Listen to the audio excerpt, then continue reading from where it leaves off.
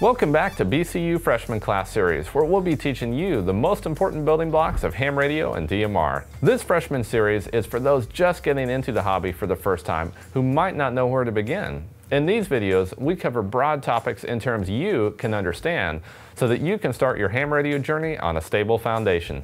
Don't forget to like and subscribe to our YouTube channel for more instructional content just like this. We really appreciate it. For today's video, we'll teach you how to get started with two of the most vital resources a novice ham should know about when looking into DMR, or digital mobile radio. These two resources are BrandMeister servers and Pi-Star. Let's dive in. Alrighty, so first we're going to go to BrandMeister.network. I'm going to jump in the computer here.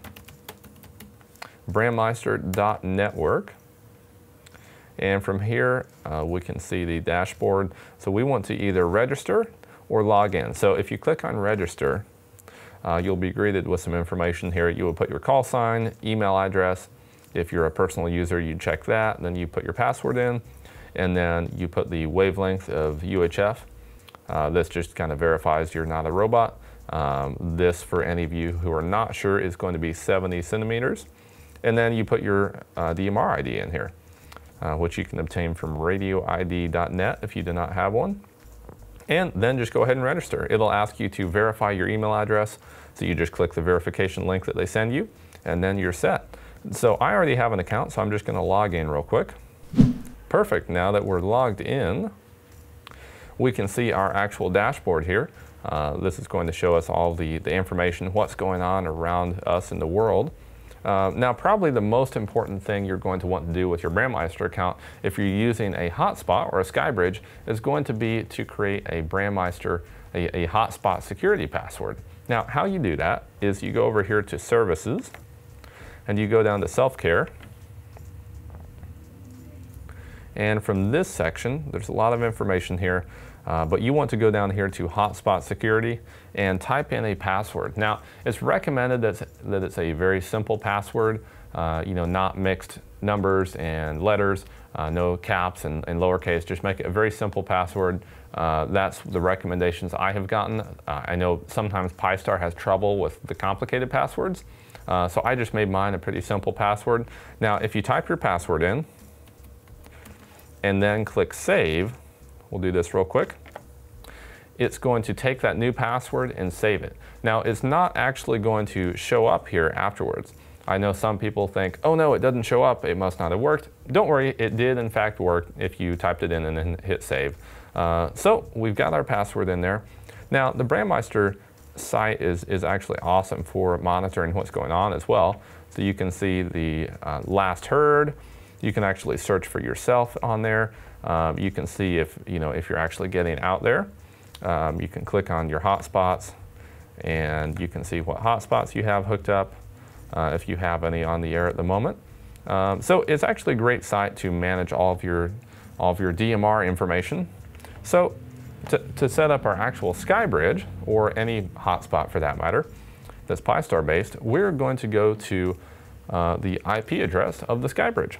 So to do that, we've got it connected to the internet and plugged in. Now, I'm on the same Wi-Fi network that this is plugged into. So let's see what we have here.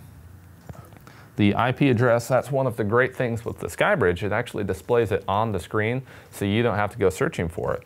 Makes it super easy. So we have 192.168.1.114.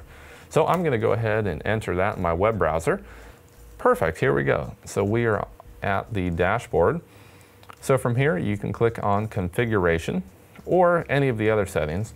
So first we're going to set it up. So Configuration, we put our username in here. Now by default this is going to be Raspberry, R-A-S-P-B-E-R-R-Y. Or I apologize, that is the password. The username is going to be Pi-Star. The password is Raspberry, R-A-S-P-B-E-R-R-Y. Perfect, and click Sign In. There we go, we are inside of the configuration settings now. Now, if you got this for the first time and it's never been used before, most likely, and it's never been set up, if you got it in the plug-and-play package, we actually do all of this hard work for you, including the radio programming. But if you just have the hotspot itself, you will need to enable DMR mode, and then after that, just click Apply Changes. It will restart and enable that mode, and then from there, you can add all of your information. So you would want to add your call sign, your DMR ID, your radio frequency, which is going to be the frequency we communicate from the SkyBridge to the radio on, and then your latitude and longitude. This is going to display your location to other people. So if they're using the SkyBridge, they'll be able to see, oh hey, he is from the United States if they're in a different country. Or if they wanted to look it up, they'll be able to see that information. And then also your URL. Typically I just put my QRZ page there. Doesn't look like it has everything there. Maybe there's a character limit. Let's see. Okay, so there may be a character limit there. So we can probably just check that to auto, and it will take care of that for us, I believe. And then here for SkyBridge, this is the setting you want it to be set to. It should come this way, but if it doesn't, if you have a SkyBridge Plus, at least this, the one we have here, you want to make sure you set it to SkyBridge, this one right here, the dual band. Perfect. And then node type, private versus public. There's no right or wrong for this. They do different things. So if you have it set to public, what that means is anyone with a DMR radio and a radio ID programmed in that assigns to that frequency is going to be able to use your SkyBridge to talk to people over the BrandMeister network. Now, if you set it to private, on the other hand, as opposed to public, then only the person with the DMR ID that you have set in here is going to be able to talk to it. So if you live in a very busy location, like in an apartment building, with other people using ham radio, you probably want to set this to private so only you can get in on it. Or if you're in a household with multiple people using SkyBridges or radios, probably set it to private. But if maybe you and your wife or some buddies have the SkyBridge and want to be able to use the same SkyBridge from time to time, set it to public. So we've got that. We'll leave this on private. And then a few more things. This, you want to set your time zone. So we're in the Chicago time zone. And then this, I believe, typically comes set for UK. So you just want to switch that over to United States. Now for the DMR master, there's a few of them here. The 3102 is in the location we are in. We actually have a video that goes over this if you want some more information on how that works. But I believe there's a 3102, 3103, and then there might be a 4 as well. There's a few different BrandMeister masters, so you want to make sure you select one of them, preferably the one for your area. Then your hotspot security. So this is important. The password we just created over on the BrandMeister dashboard under the self-care section, you want to enter that password in the hotspot security settings. So that same password I have there, I'm going to go ahead and enter here that I just created. Perfect. And then we have our color code set to 1. Most of this information you can leave alone. And then I usually leave that alone. Now, if you want to add a Wi-Fi network, you can do that here. You can just configure Wi-Fi and add your Wi-Fi network. So your SSID, which is your network name, and your password. You can also have it scan for networks and then just pick one and put the password in that way. So now that all of this is done and ready, you just simply click any of these Apply Changes buttons and it's going to work for you.